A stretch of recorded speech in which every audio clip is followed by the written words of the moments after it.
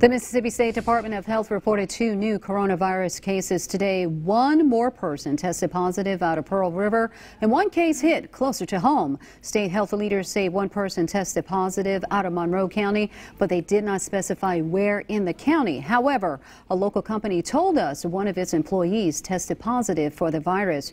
Tronox Senior Vice President Melissa Zona said an employee at the Hamilton plant reported to the medical suite with a fever on Wednesday, March 11th, and was sent home. That person is currently undergoing treatment. The companies say they decontaminated the medical suite and the employee's work area. They're also monitoring the health of those employees who had close contact with the affected employee, who are now away from work.